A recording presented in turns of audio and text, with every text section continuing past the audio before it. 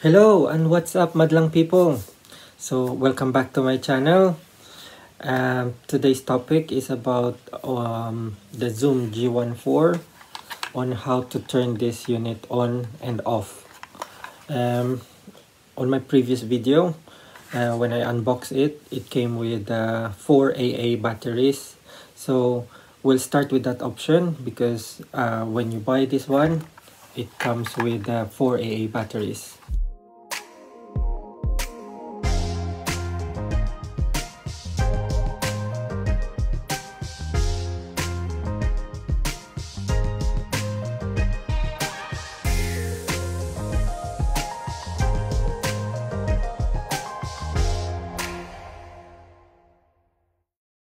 So let's open this one. Okay, battery compartment. I got my 4 AA batteries ready. So guys, when you put the batteries, make sure it's in the right polarity. So like this one, the top one goes that way. This one goes this way. Anyway, you'll figure it out, guys. Right, so the unit, if you look around and even on the top panel, there's no on and off button. So for those of you who are wondering, you will need your guitar cable, plug it in the input.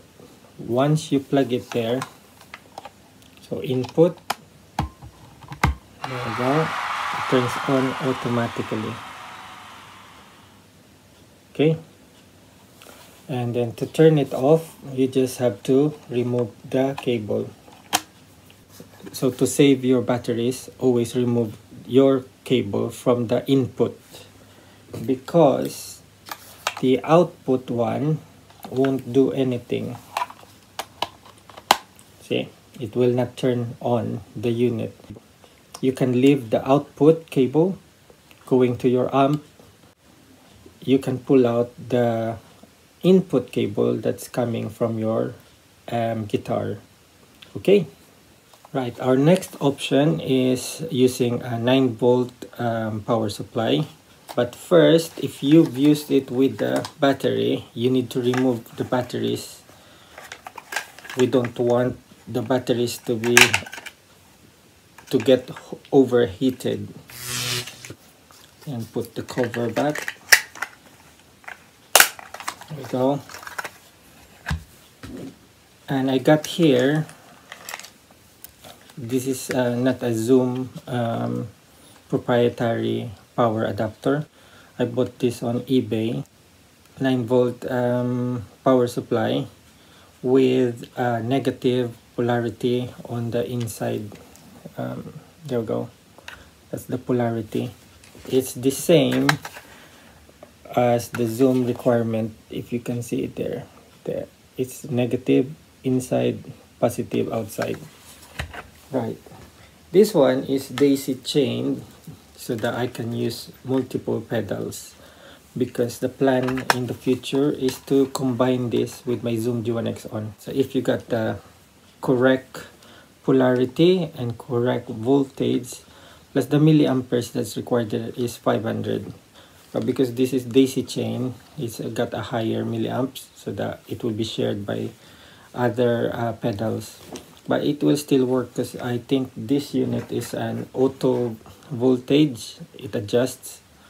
So let's plug it in. Jack. And then this is your power supply input. Plug it in. There we go.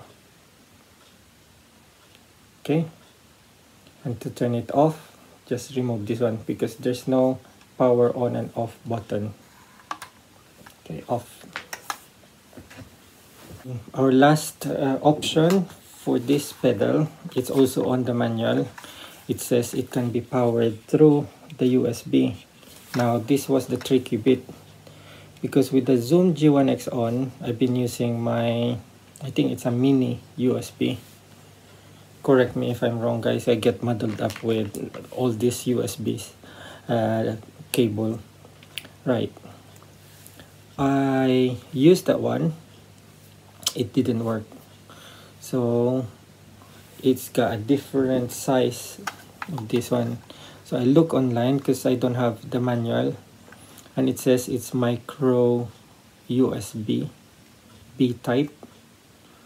So I've used, because I don't know exactly what does that mean when you say B type.